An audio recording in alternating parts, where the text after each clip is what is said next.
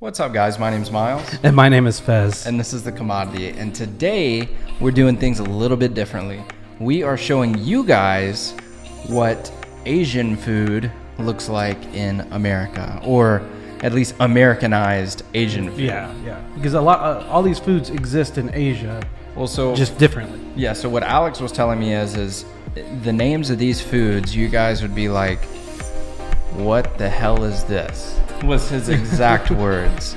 So, so we've got chow mein, orange chicken, and General Tao's chicken, and he said you probably can't find these dishes in Malaysia. Okay. He said it's not very common at all. Now, these are dishes that we've grown up with. Yeah. Very popular in the U.S. Yeah.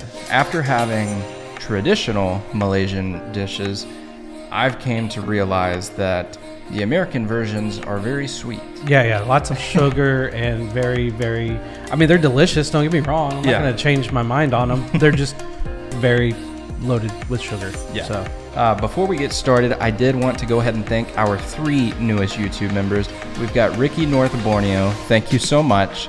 Nar Wright. Thank you. And Luna Aurora. Thank you, Luna. And actually, me and Luna were talking last night, and she was saying that we need to do some more stuff on the eastern side of Malaysia. Okay. So we need to focus on that. Yeah. So in the future, keep your eyes out. And if you've got some Peeled, whatever the word is. If you've got some Eastern Malaysian recommendations, hop on down to the link in our description. It'll be a link to our Discord. Hop on our Discord, become a member. It's free. It's awesome. We're making great friends, and there are suggestion boxes for videos, as well as we're still hoping to get 15,000 subscribers by April 20th. Absolutely. We've got, by the time this video comes out, 11 days left. So it's a lofty goal, but it's okay. If we hit it, Fez is going to get this tattoo right here. Mm-hmm. And if we hit it, I am going to get a tattoo that you guys decide will be permanently placed on my body. Interesting. So, and just for the record, if I don't seem spry like normal, I just started taking a new medication. My body is exhausted, so I apologize. So let's go ahead and crack into this first dish. We got the camera going. So, all right, so we're gonna go ahead and crack into the chow mein. So the chow mein is a healthier dish. It's got more vegetables in it, some chicken, and it's cooked with a white sauce. See, I was thinking lo mein, I believe, where it's got the noodles and then it's got a meat with it or something like that. I'm not really sure. Yeah, so the chow mein is just vegetables and chicken. So we can go ahead and crack into that and take a bite. And as I said, this one's a healthier dish, so it's not as sweet as normal. That looks delicious. Yeah, so I see, what is that, cabbage, carrots, of course you got your broccoli, you got chicken, you got some type of mushrooms, got beans. Yeah. I think that's a green bean. Yeah, green beans, that's the word I was looking for. So I'm gonna go ahead and get a piece of chicken.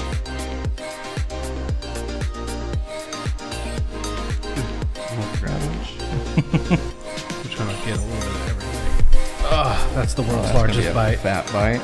I'm gonna go this route. Got a little bit of everything. I didn't. Let's see.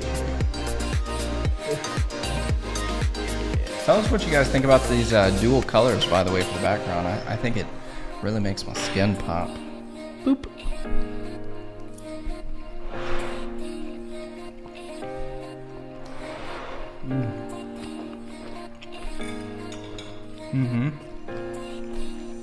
I ain't complaining. American Asian food is good.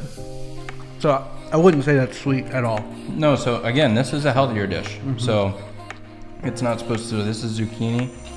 So this one's not gonna be sweet. This is probably one of the healthier versions of Asian food in America. And these are dishes that you're gonna find at just about every Asian restaurant in America.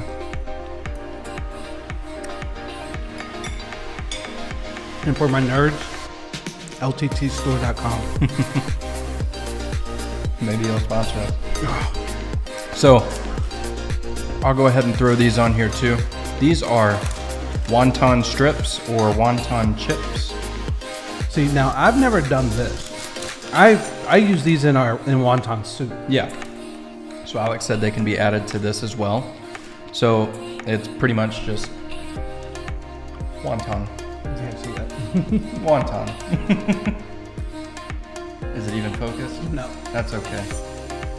You get the gist. Yeah. It's a wonton. Yeah. Well, it focuses on Facebook. Yeah. If you guys are members, you've already seen the vlog that I posted, which would have been earlier by the time this video comes out. Focus. But I did a vlog at Secret Recipe. And Vlog. With a V. yeah, vlog. I think it's a vlog. No, I did a vlog. And I tried a new dish there as well. So hop on there if you're not a member. Go check out the vlog, it's awesome. These are good though. Yeah.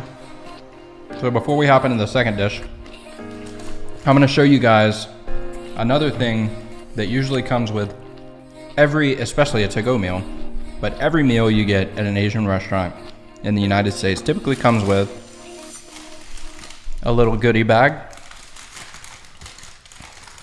First in the goodie bag, you'll see your fortune cookies.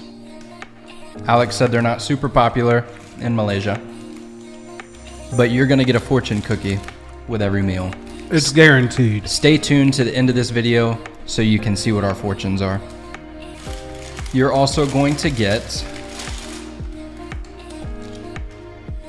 soy sauce, Always a good one. panda mustard, and duck sauce. Quack. And a lot of times there's fish sauce as well.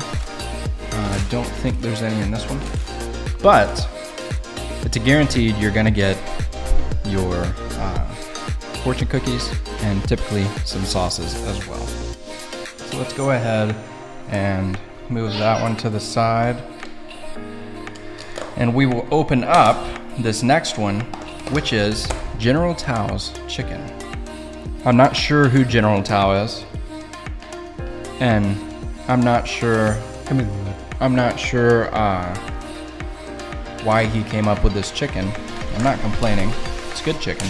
And I've always been told it was General So, so I guess I'm wrong. My bad. It's good chicken though. I enjoy it, but again, it's a very sweet chicken. Let's go ahead and throw some rice on our plates. So I understand that rice is a main dish for y'all, but here in the States, rice has always been, even in Mexican culture, it's the side dish. So it's kind of I'm about to get butchered for doing this with a fork. With a fork. That's why I brought in some spoons. But it's like really sticky, so.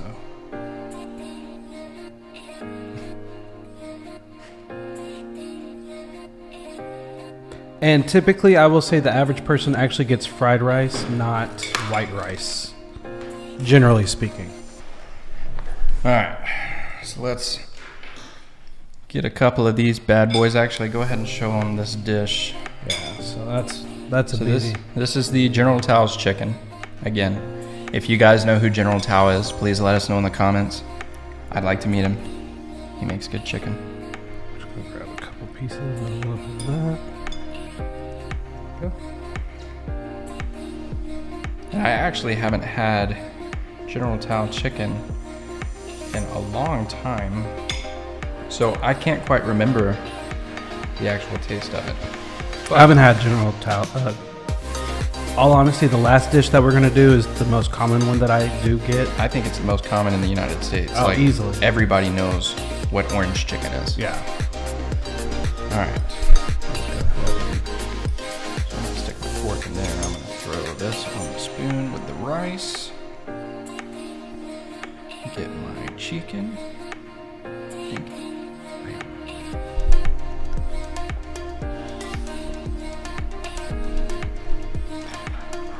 Oh yeah.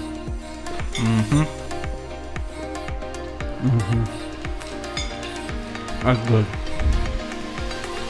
Real kick to it. It's got a little bit of a kick to it. It's definitely sweet. try this broccoli.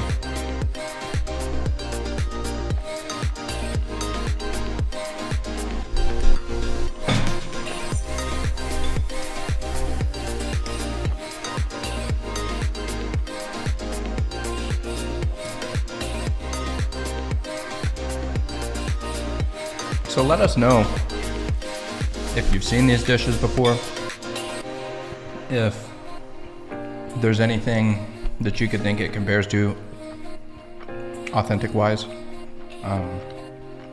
Because like I said, Alex said when he came to the United States from KL, he didn't recognize any of these dishes. He looked at them and he was like, what is this? And who is General Tao? So yeah, let us know in the comments if you've seen these dishes before in any parts of your area and what you think about them. We'll go ahead and hop on to this last one. And then we'll hop into our fortune cookies. So contrary to the name, this is orange chicken, which is Not dark chicken. not orange at all. A lot of areas, orange chicken will be orange. This one's been used, this one has quite a bit of soy sauce in it. So that's the reasoning for the dark coloration. But the sauce is super thick with orange chicken. The reason I'm not talking so much is because Miles was there to get explain, and I'm just kind of enjoying myself eating. I'm Yeah. a slow chewer. I just brought dinner home for him, so. Yeah. But yeah, so this is going to be the, at least should be the sweetest out of the Big three old bite. dishes.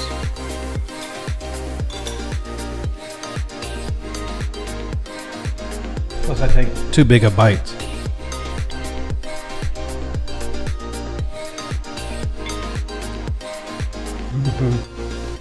Always my favorite.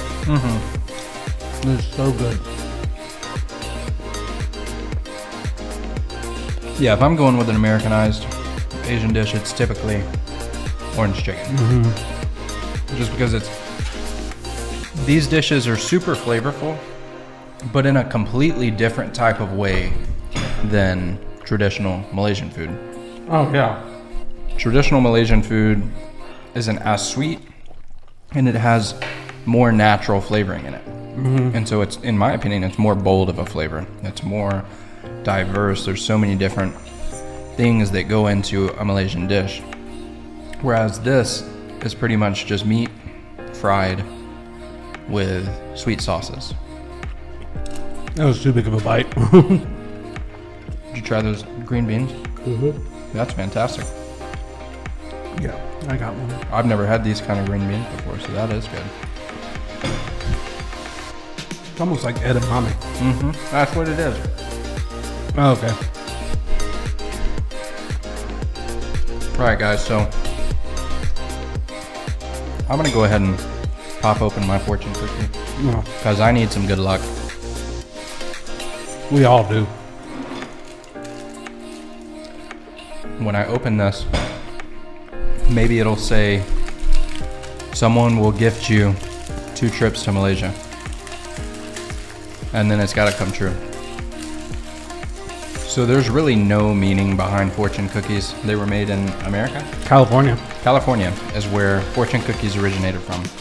Now, the cookie itself, the type of cookie it is, was actually made in, I believe, China. But then they The whole made. concept. So growing up, even though these have no meaning behind them whatsoever, I've always been told that you open the cookie, you read your fortune, and You then eat the you have cookie. to eat the cookie for the fortune to come true. So I'm gonna go ahead and throw one of these halves in my mouth. See, this isn't even a fortune. It's like an old wives' tale or something like that. You want to read yours first or mine first? Read you. The future is the most expensive luxury in the world. So mine Sure, I guess. says, grasp opportunities to create the future. Say it again. Grasp opportunities to create the future. That's a pretty good statement. But It's not a fortune. It's a statement. The fortune cookie itself is okay, though. You have to watch out, though, if you come to America and you get fortune cookies. They might be stale sometimes. Oh, yeah. Pretty much all the time. That's why I don't eat them. I'm about to tear this food up. So, with that being said, My name's Miles. and my name is Fez. Thanks for watching, guys. Peace Out.